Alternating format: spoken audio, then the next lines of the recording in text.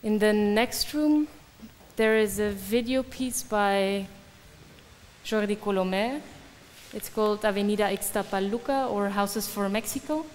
And it tells the story of this suburb in Mexico, Ixtapaluca, which was built for 80,000 new people.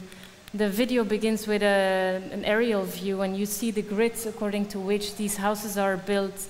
It's almost, it's very structural, very systematic, Cartesian grids. And as you go down, as the camera descends, and you see the people moving on the street level, you see how everyone still tries to customize their living unit, their house, and kind of appropriates the structures that have been given to them by the government, the city.